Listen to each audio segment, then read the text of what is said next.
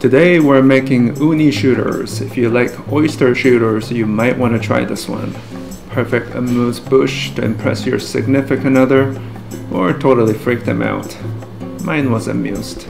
Well, let's get started. Get your favorite class for the shooter and pour about a teaspoon of light sodium soy sauce.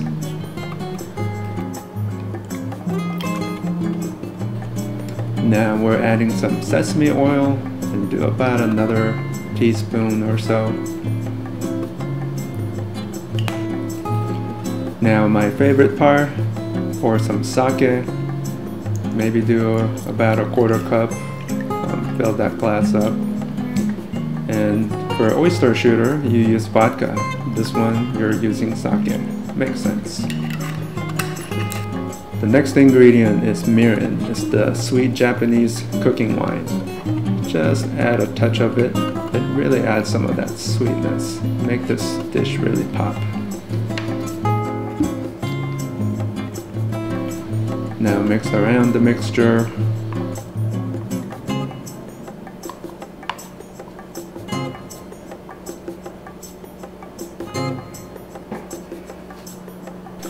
Now we're adding some tobiko, which is the flying fish roe.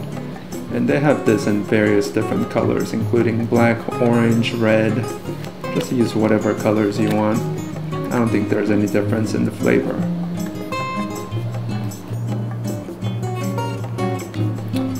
And yes, we're adding some quail eggs, raw quail eggs. When you add them in, the shell is a little bit soft, so do your best not to get any shells in it.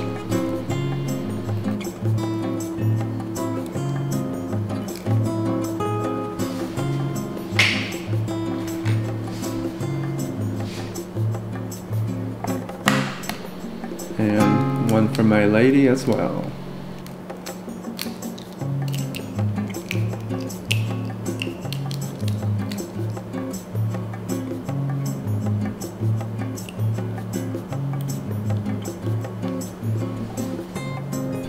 And of course, uni shooters wouldn't be called uni shooters without the uni. Put about 1 or 2 pieces into your shooter. I think I put 2 in mine.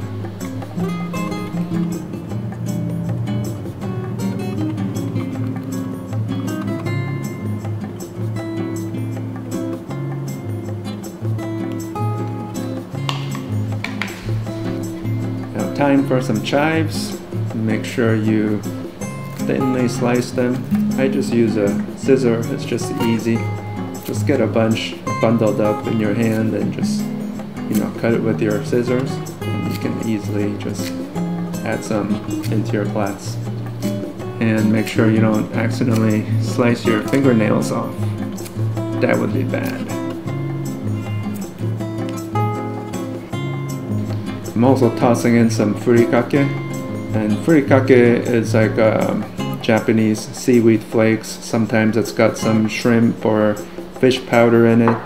For this one, I'm just using the ones with, nori and sesame seeds and things like that. Nothing with shrimp or fish flakes in it.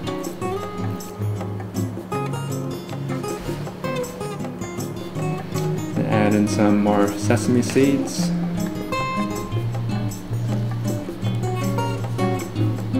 This is where you start adding some finesse. Now you want to garnish it with some thinly sliced nori pieces.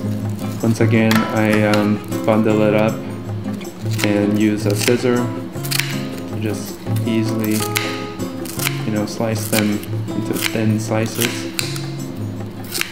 And that's it. This is definitely one of our favorite Friday night drinks, and I really like watching some of my guests drink it for the first time. If you like this video, make sure you smash that like button, and if you're new to this channel, please subscribe.